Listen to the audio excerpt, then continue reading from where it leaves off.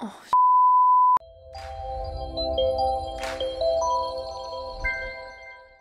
hey guys, and welcome back to my channel. So today I'm going to be attempting to recreate this look I found on Pinterest. It is like a Frozen makeup look, but it's the character Anna in eye makeup, I guess. You probably would have seen it floating around. It's been around for a while. The makeup artist Taj Peleg, I think was her name, created it, so I'm going to try and attempt to recreate it. I'm actually really nervous because it is quite an intricate makeup look, but I wanted to do Anna as like one of my Disney character series for a while, and I was scrolling through Pinterest to get some inspiration, and I found this picture and it looks really fun, and it so like pinpoints the character Anna so well. So I'm going to attempt it today, and I say attempt because it looks really hard and I do want to challenge myself, but in saying that, challenging myself may mean that it will turn out like a complete flop, or it might turn out well.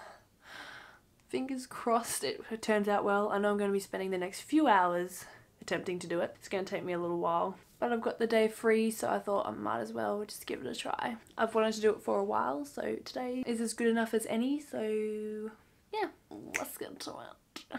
I'm so nervous. I even like thought to do one eye first and then do my other eye, like on camera, so at least I had a chance to try it, but I thought that's not as fun as trying it on camera, so I thought let's just wing it together.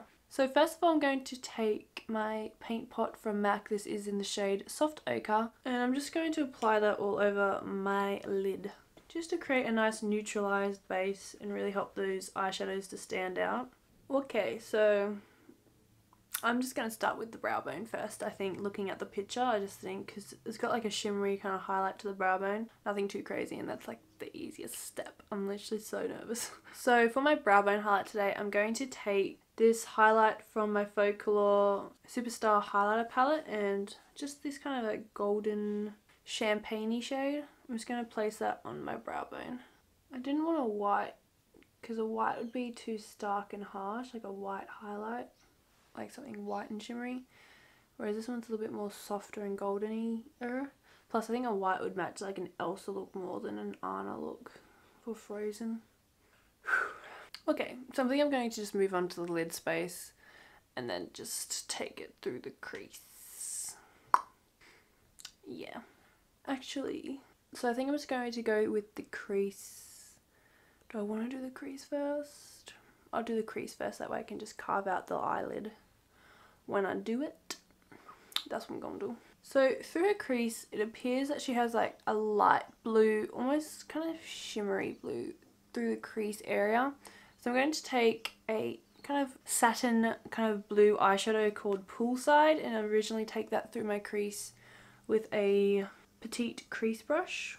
I'm not used to like being so in the dark about a look. Like usually I'll practice it if it's something really hard, or I'll at least do one eye first, but like attempting it on camera with you guys makes me nervous. So in the picture it like kind of flicks out a little bit, hence why I'm flicking it out. It's a bit like messy at the moment, but what I'm thinking is like once I do the liner and everything, I can just clean it up with concealer. And I'm bringing it about 2/3 of the way across to the inner corner, not all the way in, but like stopping just here. And then on a pencil brush, I'm going to take the shade Pegasus, which is like a foiled blue eyeshadow. It's very much like an icy blue. That's why I love it so much, especially for this kind of makeup look. I'm just going to place that along the blue Poolside shade.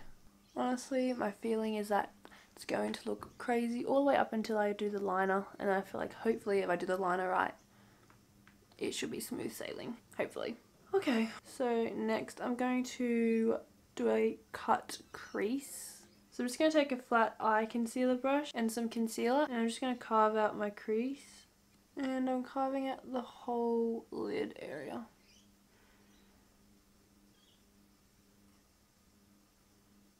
I was like legit holding my breath the whole time. So that's as good as we're gonna get with the eye carving. Now it's time to fill it in. So she's got like a halo kind of smoky eye going on the lid area, so it's like deep purples on the inner and outer corner, and then this light kind of violety purple on the center of the lid. So I'm going to do that. It's almost even like a deep blue purple on the very inner corner. So initially I'm just going to take this kind of deep plummy purple shade and place that on my inner and outer corners. And I'm just using a pencil brush to be more precise.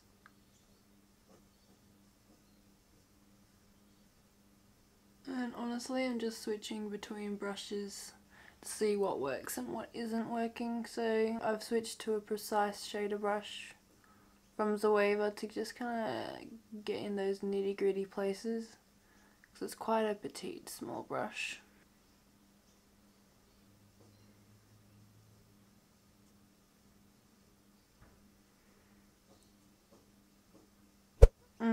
Sexy. So it's even like a pinkish shade on the center of the lid. So I think I might just do the initial shades and then try and blend them in together afterwards. So I'm going to take this kind of pinky color and place that on the very center of my lid.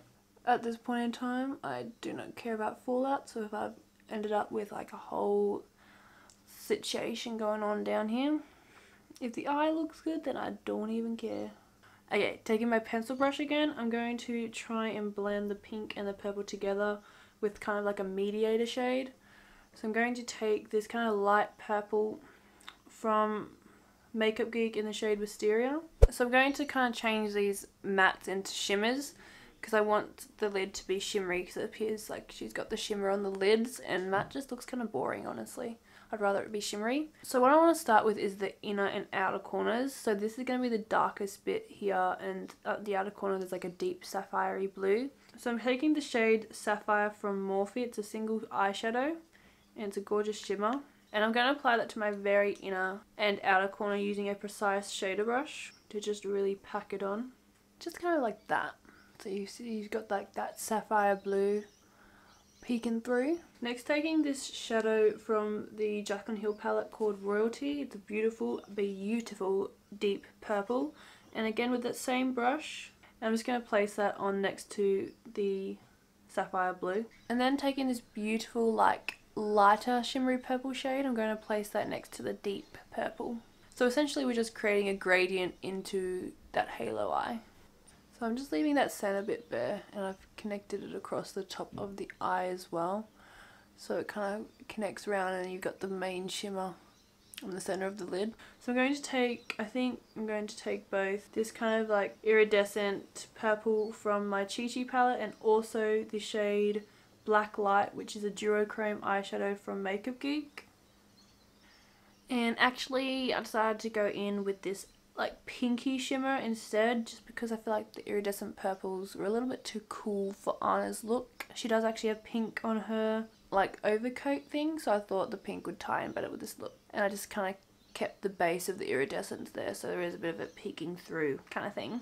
And I'm just kind of wiggling it just under that crease line, just there. So it kind of sits, there's a little bit of a defined line, but it's not going over the top of that purple there. And I'm using some of that iridescent purple from the Chi Chi palette. It's like a glitter almost, it's not really a shadow. And I'm just sprinkling it over the pink, just for a little bit of an iridescent purple. Oh, guys, it's actually looking pretty decent. I was expecting at this stage of this look for it to be a complete flop and me getting all frustrated. But it's actually alright. It's alright. Okay, it's time. So I'm going to initially actually take like a black eyeshadow and just map out the wing semi along the crease of the eye. I can see in the actual photo she's got like black eyeshadow on the inner corner, and it's actually eyeshadow almost up until about halfway. And then the liner kind of comes through and it's a bit more defined. So that's what I'm going to do. And I feel like that's a safer option than just trying to do like a wing liner across the whole crease. Yeah. Wish me luck. So taking my little precise shader brush again. This is the best brush ever, if I haven't raved about it enough. I'm going to dip into the eyeshadow Abyss from the Morphe Jaclyn Hill palette. I'm taking it slow, if you couldn't tell. I think that's the best option for you guys if you're doing this look. Just take it slow. So I'm literally grabbing it a little bit at a time and smudging it across this like cut crease line we've created, like inch by inch, literally. As I'm getting to the outer corner, I'm kind of thickening up that line. So it's being quite thin up until about here, and it's getting a little bit thicker as we're creating that wing. And I'm mapping it out before I draw it on with wing liner, just because eyeshadow is a lot more easy to maneuver than if I were to go in with liquid liner straight off the bat. I'm not game enough to do that. Gotta clean this up a little bit with some of that concealer or paint pot, whatever your preference. I'm just cleaning that up. So I'm just trying to get the right shape so it kind of flicks out straight like that. I think a little bit better than up, you know. And then there's a second wing liner down here, which I'll attempt to do later. So I'm just going in with my Maybelline Hyper Sharp liquid liner and just tracing over that black eyeshadow from about halfway. And just cleaning up this bit too. That looks okay. It looks okay. It's not as thick as hers, I don't think. Oh. What do you think? Is this thick? This is the nerve-wracking bit. I have to take it back across.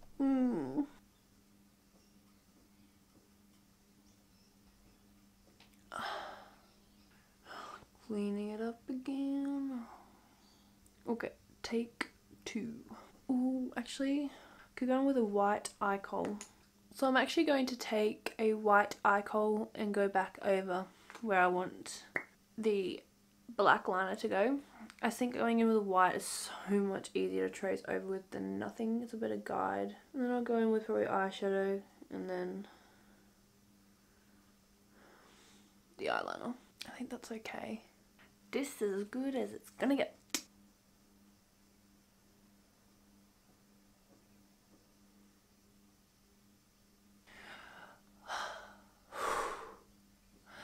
That actually looked okay. Now I've got to do that on this eye. Oh. I might even just like fill it in really quick with some of that Pegasus eyeshadow from Makeup Geek. Okay, so that's one eye done. I think I might just quickly do my other eye. We'll just speed through it, hopefully it'll turn out alright. Fingers crossed, guys, wish me luck. Ooh. It actually ended up alright. I think this is my better side. This one, the wing liner is a little bit thick, unfortunately. But what can you do? It's okay anyway. I'll probably fix it up when we apply the gold afterwards. So I'm just going to do like a normal winged liner and just leave like a little gap between this and this bottom liner. So just take your time with this step. I'm really using small, like little strokes and very light pressure with this liquid liner. I actually feel like this liquid liner is like saving my life right now because the tip is so fine. Like if I had anything else, like a different applicator or anything, I feel like I wouldn't be able to achieve this like remotely to what I've gotten it so far. And then just clean up where I need to. There we go. Okay, so next for like the gold kind of plait looking feature on the eye, I'm going to take this Napoleon Perdis Double Happiness Gold Gel Liner. It's not quite like the gold colour that's in the picture, but I will put a pigment over the top. I think this will just kind of map out the area that I want. But I just don't know how I'm going to go about this because I don't really have a petite little brush. Let's try this little brush here for at least this little bit in there.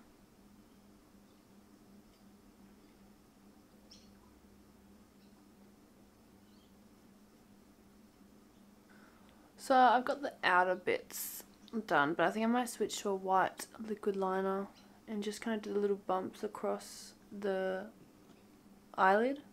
If you have a gold liquid liner, then I recommend using that for this step rather than a white. Then going in over the top with the foiled eyeshadow Claude Untamed. Oh my god, that actually worked. I was literally thinking, nah, this is not going to work. That white eyeliner is not going to grip to the eyeshadow, but what do you know? Alright, I'm going to quickly go ahead and apply some false lashes and mascara, and I'll be right back to finish off the bottom lash line. Okay guys, so I'm back. I chose to go in with these pretty soft wispy-ish kind of lashes. They're a little bit dramatic, but they don't cover up the eyeshadow, which I prefer because we have done a lot of work and we want to at least see the eyeshadow through the lashes. So they're just a little bit of drama, but nothing too crazy. These are the Icona lashes in the style Make Him Miss Me. And it's just a little bit pretty. So next, instead of doing like a deep waterline like this makeup artist has done in the photo, I've decided to put in a nude eye kohl in my waterline. So I'm just going in with the Models Prefer Nude Eye Kohl, just to really open up the eyes. I don't want it to be too dark and smoky because the lid of the eye is so intense. Okay, next, to really just kind of wrap up this bottom lash line real quick, I'm going to take the shade Neptune from Makeup Geek, and with a pencil brush I'm just going to wiggle that against my bottom lash line, and just starting from outer corner and buffing it toward the inner corner, just leaving this area blank. Then I'm going to take that shimmery shade Sapphire and just kind of buff that over the top of Neptune. And then finally I'm going to take the shade Poolside from the Jaclyn Hill palette and place that on like the inner tear duct area as like a little bit of a highlight. And then finally I'm just going to put on some mascara on my bottom lashes. Oh my god. Where? Oh thank god, this turned out good. Like, this did not even like occur in my mind that it would actually turn out half like decent, let alone like good. I'm so happy with how it turned out. I hope you guys enjoyed this video too. I didn't really take, like, I wasn't going to take this look like super seriously until it actually started to work out. And I was like, oh. I hope you guys enjoyed this kind of tutorial. It's very much more chilled and relaxed. I did talk through like what my steps were, but I did not expect a positive outcome. I hope you guys did like this video. If you did, please leave a big thumbs up before you leave, and leave any more requests or comments down below. Like, if you want me to do another Disney character, which character do you want me to do? Because Anna was my last one that I was thinking about doing. But if you have any more like Disney characters that you want me to recreate in an eye makeup look, then let me know please. Otherwise, have an awesome day guys. I love you all so much, and I'll see you very soon. Mwah. Bye.